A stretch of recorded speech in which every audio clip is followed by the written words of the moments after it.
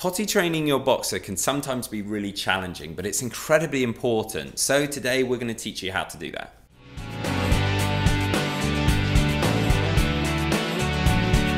Welcome back to the Fenrir Boxer Show. My name's Joe and I'm a certified canine leader here at FenrirCanineLeaders.com. We are dedicated to helping you learn everything you could possibly want to know about the boxer, and then how to become a high-level canine leader so you can raise your very own boxer. So if you're new here, don't forget to subscribe and turn on that notification bell so you never miss a future upload. If you're not really sure where to start with potty training your boxer, well, don't worry about it, because today we're going to be tuning into a webinar that the CEO and founder of FenrirCanineLeaders.com, Will, has recorded all about potty training your boxer and how to do that. So there's no need to worry anymore. Why don't you just watch this webinar and learn how to do it? So then guys, welcome back to this quick fire webinar about potty training. Now, potty training is one of those things that obviously every single dog owner, especially if you're starting with a young puppy, absolutely has to go through. Now, we put that as part of our manners process. If you've seen our Perfect Puppy course, you might know that we break everything down into manners, socialization and obedience. And for me, potty training is one of the first really easy wins that an owner can get within the realm of manners. And it's one of those things that I think far too many people overcomplicate, and it's one of those things that it's just about keeping it simple. Break it down, plan, keep it simple. What I like about toilet training is it's one of those things that we can, and I'm going to break down how I go about teaching clients to do it, or how about go when I'm helping people get into the profession, how I think they should go about doing it. And you'll know that I always talk about that we have a micro behavior, a micro issue that we're trying to solve, or a micro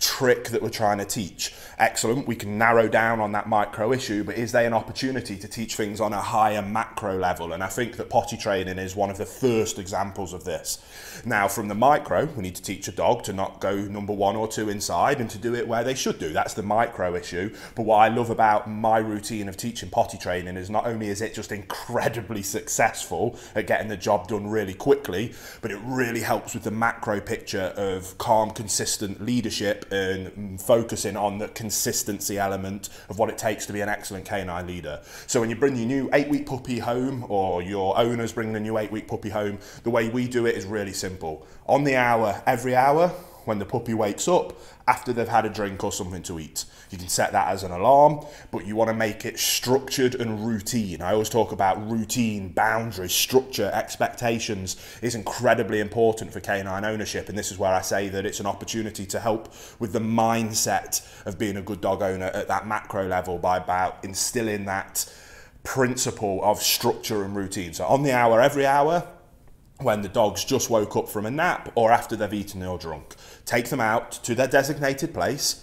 When they go number 1 or number 2, praise, positive reinforcement. It really is simple. If you do that every single time, you will make sure that your dog never has an accident in the house. They will very, very quickly learn where they're supposed to go, and that it's one of the world's most incredible things when they do that. That is how so many of the owners that follow our programs are able to raise a puppy with having 0 potty incidents in the home. But it's just about discipline, routine and structure, but keep it simple. Hey guys, very quickly, I just wanted to ask, are you following us over on Instagram? If you're not, there's 2 accounts that I would love for you to check out. The first one is our brand account at Fenrir Canine Leaders, where you can see more about our industry leading products that we create. If you're interested in following me personally, that's at I am Will Atherton, where you can see behind the scenes of me working with some of the most extreme behavior cases in the world and what it takes to run these kind of YouTube channels.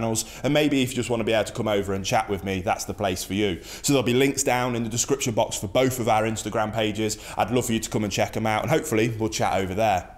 One thing that we then go on about that is it's a good opportunity to teach our owners that if the dog makes a mistake, it was the owner's fault, not the dog's fault. They missed a cue. They weren't being observant enough. They weren't being disciplined, routined or structured enough. They missed something, so that it's their fault, not the dog's fault. So rather than getting angry and punishing the dog, they need to clean it up as calmly as possible, remove the scent, because if we leave any of the smell down, canine psychology, they like to go on the same thing, so if they can smell it, they'll do it again. So we clean it really thoroughly, make sure we remove any scent. And then we go back to basics: regiment, discipline, routine. Then as the dog gets older, you don't have to go on the hour, you can go on every other hour. And as you start to learn the dog's habits and routines, and you're feeding them at the same time every time, and you're not leaving the food down, which you should never do anyway, the dog will start to have a routine in terms of when they go number one and when they go number two. And you can start planning and structuring around that routine, which builds structure, builds routine, builds high expectations, builds leadership and relationship with your dog, and sets you and the dog up for extremely high levels of success on that macro level. That's the most important part, by focusing in and teaching some skills on the micro level that is potty training. So again, it isn't rocket science, guys. Keep it simple, but stay calm. If there's any accidents, it's your fault, not the dog. So step back, readdress, and then put a better plan in place so that that accident doesn't happen again. Set them up for success, and then highly praise and reinforce that success. And you, with your puppy, or your clients and their puppies, will have their mind blown about how incredibly easy it was to potty train their dog. Something that so many people make it far more complicated than it needs to be. Keep it simple, keep it disciplined, keep it routine, structured. Calm, consistent leadership wins above everything else. So I hope you enjoyed that quickfire webinar. Let's move on to the next one. There you have it, guys. Potty training your boxer should now be simple because you've got all the tools to do it. I really hope you enjoyed today's video. If so, make sure you get involved in the comments down below, as we would love to hear all about your boxer and how your training's going. Don't forget to subscribe and turn on that notification bell so you never miss a future upload, as we have 2 dedicated videos coming here every single week, so I would hate for you to miss out. I can't wait to see you in the next episode of the Fenrir Boxer Show.